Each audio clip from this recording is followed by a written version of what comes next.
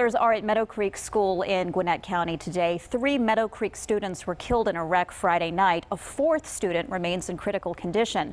Fox 5's Angelique Proctor joins us now. And Angelique, funeral services are being held this afternoon for one of the 3 students. That is right, Joanne. The first funeral this afternoon. I can tell you, though, inside Meadowcreek High School behind me, clearly a somber day as students attempt to cope with this triple loss. We do know that emergency response team is there inside the school talking with the students. Now, Fox 5 talked with students as they walked to school this morning before the sun came up.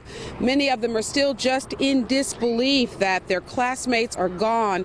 Gwinnett Police tell us Brandon Martinez lost control of his SUV Friday night on Steve Reynolds Boulevard.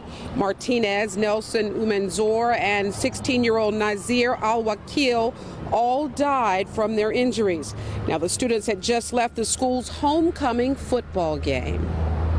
He was really kind-hearted, and it really affected a lot of people when he had died. Like, I cried. I cried when Brandon died, too. It was really sad seeing 3 young teenage boys and getting into a car accident like that.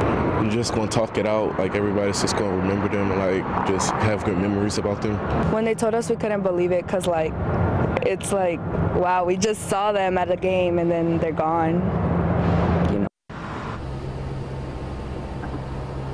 And again, funeral services for Naseer this afternoon at 1:30. We hope to have the very latest for you tonight at 5. Reporting live in Gwinnett County, Angelique Proctor, Fox 5 News. Angelique, thank you very much. Well, let's take a live